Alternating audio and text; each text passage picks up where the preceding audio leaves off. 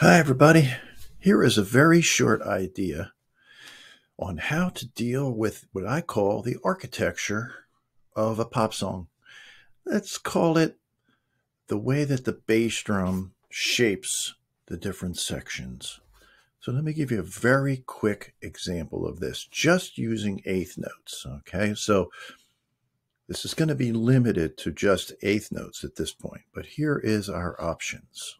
We have 16 options. That's it. Number one is the most common. It's called the pop bass drum heartbeat. Boom, boom, boom, boom, boom. Two is just the standard first beat. Now, let's just leave it at that. If you take 1 and 2, and notice how each one is in 2-beat patterns. So we've taken a measure of 4/4 and broken it into 2 plus 2. That leaves us with this concept. So now I can put it on a file that will tell me that this is beat 1, this is beat 2, this is beat 3, and this is beat 4. And then I can go right down and determine what happens in each section. Take a look at Save Your Tears by Wknd. Boom, boom, boom, boom. So, boom. I saw you dancing in a crowded room. You look so happy when I was with you, etc., etc. Now look at the section where it goes to the chorus. Save your tears for another day. And then save your tears for another day. And here's the little lick. Boom, boom, boom, boom. So number 4 is boom, boom, boom. You can go back and take a look at number 4. Boom, boom, boom. So the whole song is built on this, built on number 2. The architecture of Save Your Tears is built on this. This is used in the chorus, 1 to 2, and the lick is 4 to 2. Bum, bum, bum, bum. Here it is again. The entire intro is just a half note. The entire verse is just a half note.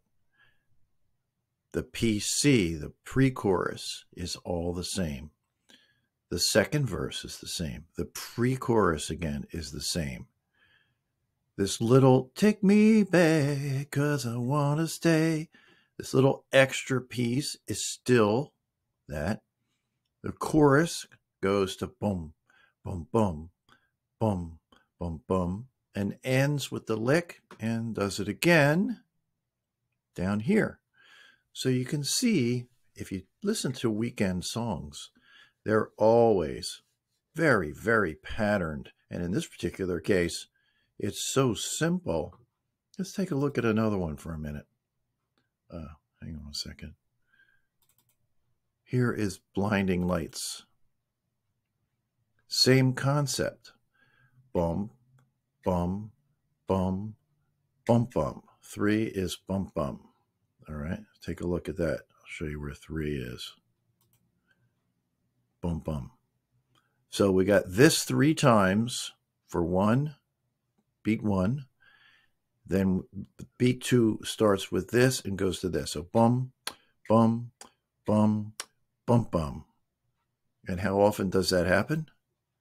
The entire song, except for 10 and 15. So let's take a look at what 10 is for a minute.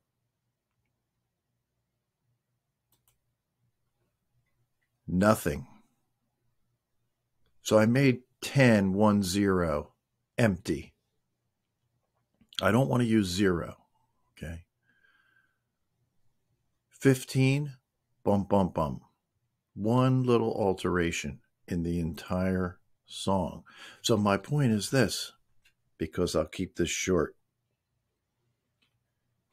If you only use this architecture as an example, you can literally keep a notebook of how to play each song. So a very simple way of how to play Blinding Lights all the way through 2, 2, 2, 3.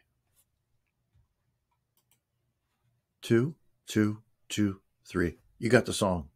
You just need to stop once, and even if you don't play that, it's still going to be close. So you go into the song with the architecture. All right.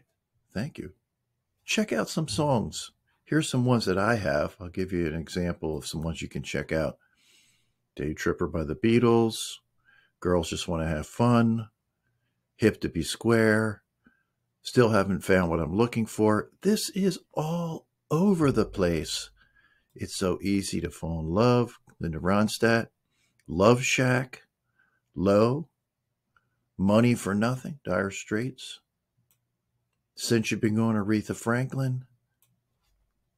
There's thousands and thousands of songs that you can do without even adding a 16th note. We'll talk about that next time I see you.